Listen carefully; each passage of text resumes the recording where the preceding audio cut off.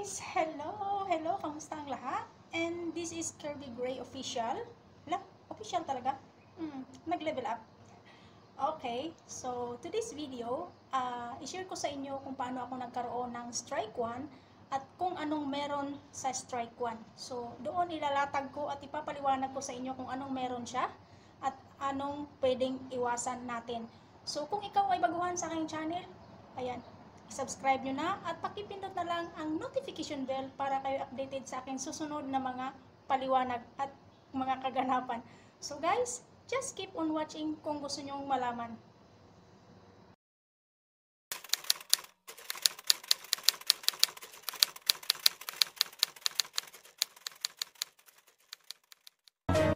While Patchy pulls himself together, let's... So ito yun guys, bago ako nag-explain at nag-submit ng aking explanation doon kay YouTube team, nag-schooling muna ako kasi may nag-suggest na kailangan ko munang mag-schooling para malaman ko kung ano pa ba ang dapat kong iwasan.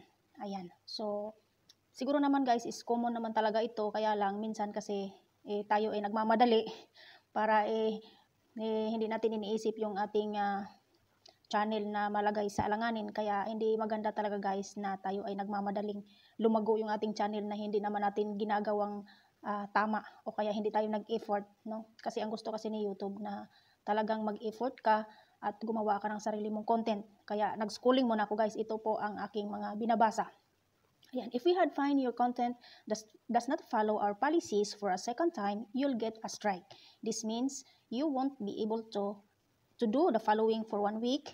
Ayan, upload videos, live streams, or stories, create custom thumbnails, or community posts. So, lahat lang yan guys, kapag meron ka ng strike 2, hindi ka na po makapag-post, hindi ka makapag-live stream, hindi ka pa makapag-upload. Ayan, so, next. Ayan, copyright strike basis. Ayan, how do I know if my video was removed by a copyright takedown? When a copyright owner formally notifies us that you don't have their permission to post their content on the site, we take down your upload to comply with the copyright law. Ayan, if your video was removed through a copyright takedown notice, a copyright strike has been applied to your account. So ayan, 'di ba? There was 3 ways to resolve a copyright strike. Wait for it to expire. So ang copyright strike 1 is meron po siyang expiry date na within 30 days. Ayan. At saka pagka meron ka ng strike 2, meron kang 60 days na expiry date. Pag strike 3 naman, maghihintay ka naman ng 30 days. 90 days. So, ganyan. Ayan, we'll wait for the copyright strike expire after 90 days. If it is your finished strike, you'll get to a complete copyright school. Ayan, get a restriction. You can contact the person who claimed your video and ask them to retract their claim of copyright in fingerment. Ayan, submit a counter notification if your video was mistaken to remove because it was misidentified as impinging or qualifies as a potential fair use. You may wish to submit a counter notification. Pero ang nangyari sa akin guys is hindi ako nag-submit ng counter notification. Ang ginawa ko is dinelete ko siya. So ayan. Next, ayan, copyright strike basis. This content is about copyright strike. If you're looking for information about community guideline strikes which are different than copyright strike, ayan, go to the community guideline basis. So ayan guys, if you get a copyright, then means your video has been taken down from the YouTube because a copyright owner sent you as a complete and valid legal request asking to us do so. When a copyright owner formally notifies us that you don't have their permission to post their content on the site, we take down your upload to comply with copyright law. So ayan, o diba, mas matindi. Kaya ayan, a video can only have a copyright strike at a time. Keep in mind that your video can be removed from the site for reasons after the copyright. Also, content ID claims does not result in a strike. So kahit ako ay nagdi-delete ng video pero hindi pa rin pala nakakatulong. Ayan. Deleting a video with a strike won't resolve your strike. Learn how to resolve a copyright strike below. So ayan, Creator Academy, from Creator Academy, response to a copyright takedown. Ayan po ang aking ini-schooling. So, di ba? So guys, ito po yung aking explanation. Ayan, babasahin ko sa inyo ang aking explanation bago ko ma-submit yung aking appeal. Ayan, Dear YouTube team, I hereby my concern. My channel Kirby Gray Official should have been suspended or terminated because I violated the community guidelines. Please give me a chance to get it back and continue enjoy the YTC partner program to show my talents and abilities to give people more entertainment. And please, I apologize the creator owner about I uploading his or her video for not asking permission. I promise I will not do it again. Ayan. Please review my channel and my all video had. Ayan.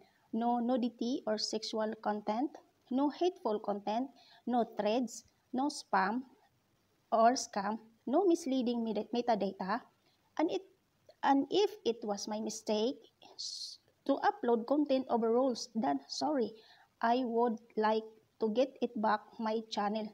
Please, YouTube team, give my channel back.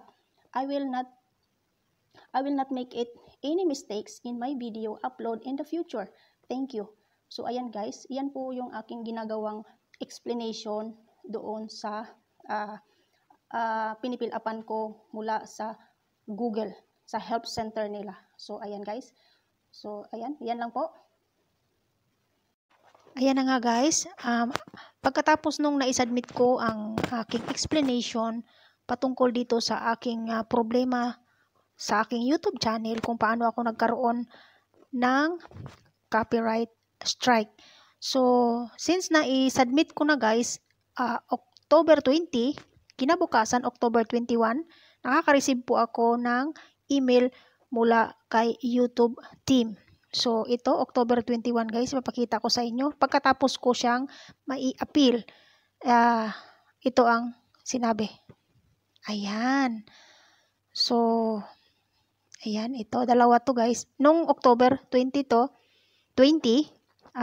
hello, we have received your account appeal and we'll get back to you as soon as possible. Ayan, sincerely, the YouTube team.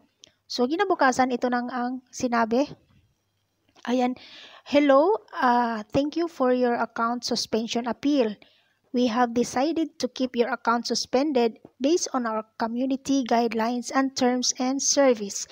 Please visit, ito po yung link for more information. Please do not respond to this email. Replies to this email will not be processed.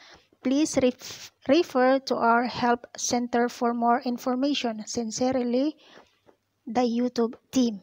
So, wala akong ginawa dito guys kasi ang sinasabi dito is help center. So, kiniklik ko yung help center guys, wala rin pa rin nangyari.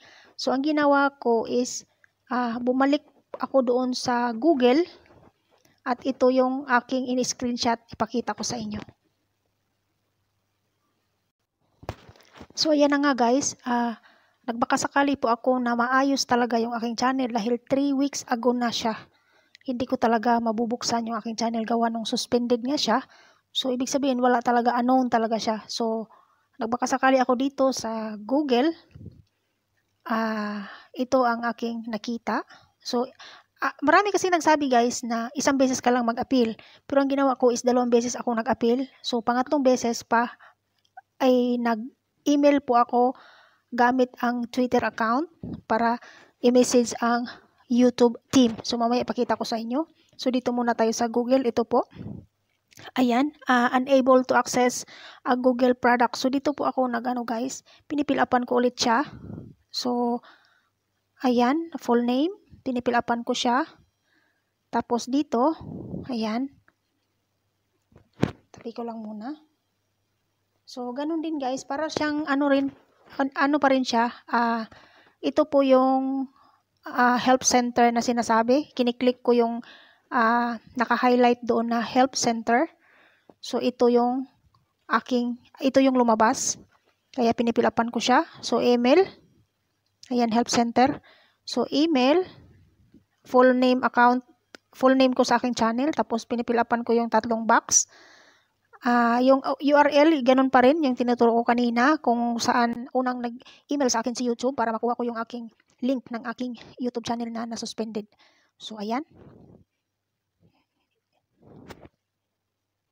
Pakita ko sa inyo. Ayan. So, ayan. Hello, we have re-reviewed your account and have concluded that this is not a violation of our terms of service. Therefore, we have unsuspended your account. This means that your account is once again active and operational and in good standing.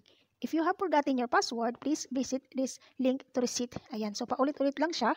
Please do not respond to this email. Replies to this email will not be processed. Please refer to our help center for more information. Sincerely, the YouTube team.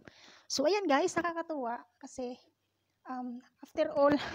after 3 weeks, so kahapon lang ako nag-appeal ulit, ina-appeal ko siya since na sabi ko na sa una kong video na ina-appeal ko siya pangalawang beses. So yun lang time na naisipan kong ma-click yung help center. So yun nga, inuulit ko lang ang aking explanation doon kung paano nangyari. Tapos ito kaagad-agad nag-reply sa akin. Hindi na siya umabot ng ilang oras pa. So ayan, tuwang-tuwa naman ako guys at ito na ngayon ang aking tawag nito, ang aking YouTube channel na recover ko na. So ayan guys, salamat sa inyong mga panonood at sana sa mga hindi pa nakapanood dyan, manood na kayo. At sana ako po'y nakatulong sa inyo, sa mga iba dyan na nagkaroon din ng mga ganitong sitwasyon. So ayan, maraming salamat guys and thank you for watching.